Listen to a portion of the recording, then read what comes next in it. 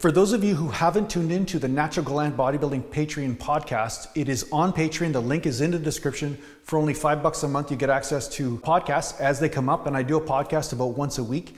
So yeah, if you want to tune into that, where I talk about stuff, you can send me questions and I just answer back and forth in the podcast. So you can listen during your workouts, or when you're driving to work, or when you're driving around the mountains and hunting monsters, or whatever the hell it is you're doing, you know. Yeah, you can tune in just straight on Patreon there. Mountain. The link is in the description. Train the muscles, not the joints.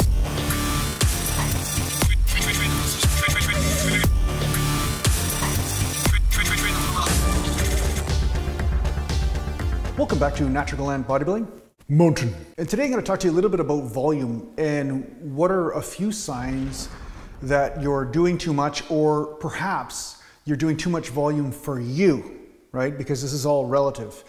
Because I just had somebody purchase my 3-day split program, and my 3-day split program is a higher volume type program, right? So those of you who have purchased my 2-day split programs, you'll know that usually I prescribe to a lower volume, higher frequency sort of approach to training.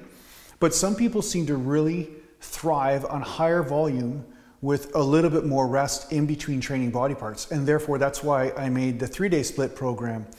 Now, somebody just messaged me and they said they tried the 3-day split and they're noticing that after only a few sets, their legs are wobbling and they can barely even complete the other sets of the workout.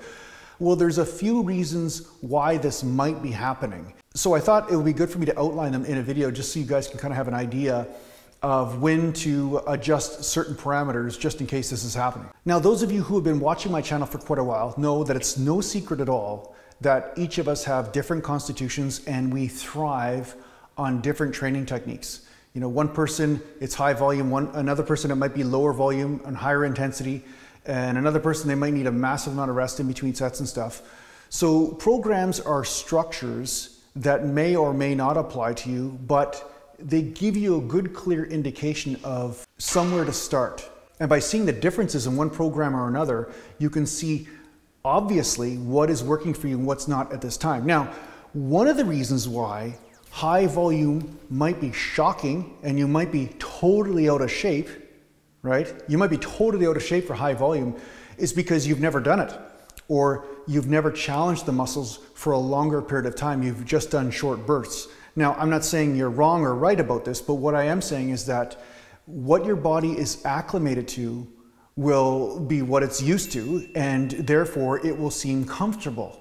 And when you break out of that zone, even if it is for greater hypertrophy or greater strength or greater muscle mass gains, it might actually hurt and it might actually be really, really hard, right?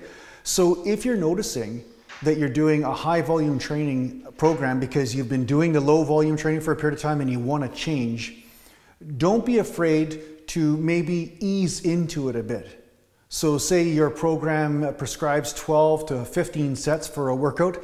Well, don't be afraid to just do 6 or 8 sets or 10 sets or something that's lower than super high volume training, but at the same time higher than what you have been doing before. Another thing that you might want to do is that if you notice that you're not recovering, or that you're so sore, like for days you're wobbling around, and by the time you come around to that muscle group again, you're just too damn sore to be able to train it, well, take an extra day off.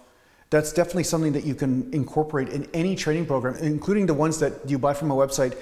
You can always incorporate an extra day off if you feel you need it, because like I said, it's impossible to take all people's individual sort of constitutions into account. And also the other thing is that if you're not eating enough protein, don't be surprised if you're not recovering. Or if you're not eating enough food like protein and carbs, or protein and fats, depending on what you seem to thrive on. If you're not eating enough, you'll notice that you will burn out really easy in the workout, and you're going to basically just flatline. Like you'll have a few sets in you, and then after that you're like, man, I just want to get out of here because I'm so uncomfortable, because the muscles don't have the glycogen that is needed in order to complete that workout. So one thing people say over and over again, or have been saying for a long time, is that diet is pretty much king. Well, I would say diet makes a massive role in how you feel. And if you're not eating the proper foods for you, you're going to notice that you have way less energy in the gym, and doing a high volume approach when it comes down to training is really going to expose that. So if you're not eating enough food, you're going to be burning out really early and you're not going to be able to sustain any sort of energy through your workout. So barring constitutional differences and what is the perfect program for you and stuff, like let's just throw that out the door just for a second. There's no doubt in my mind that if you're not eating enough food, you're going to burn out no matter what you're doing, or your recovery is going to be so low that you'll be forced to do much less stimulation in order to grow muscle. Let's put it that way.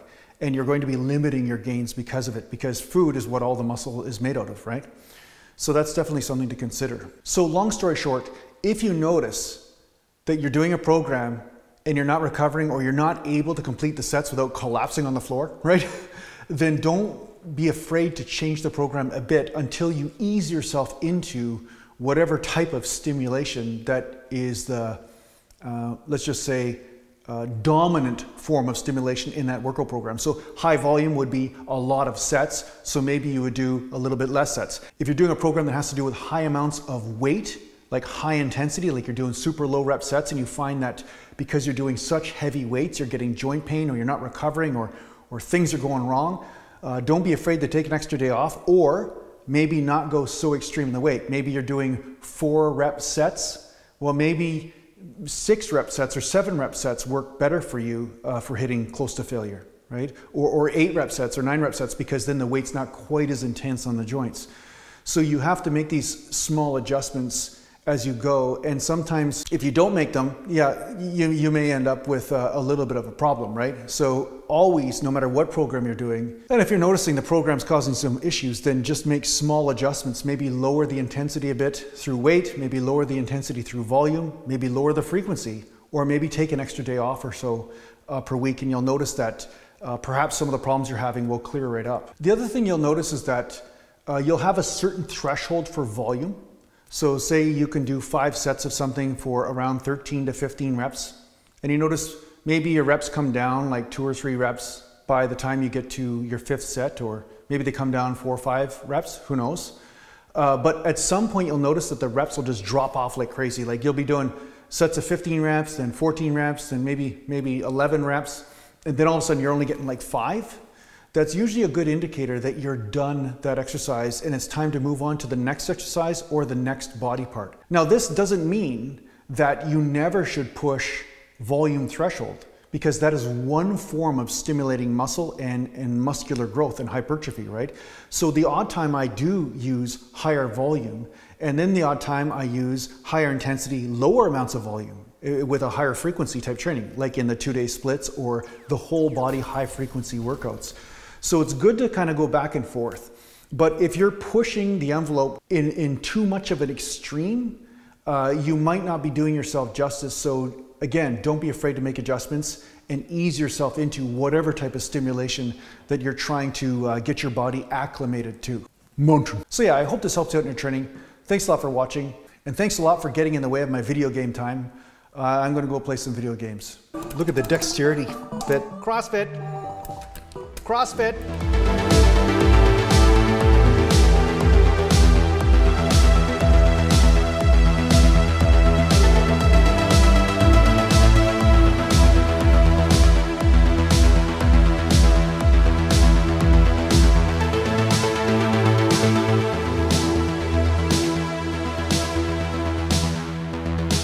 Natural.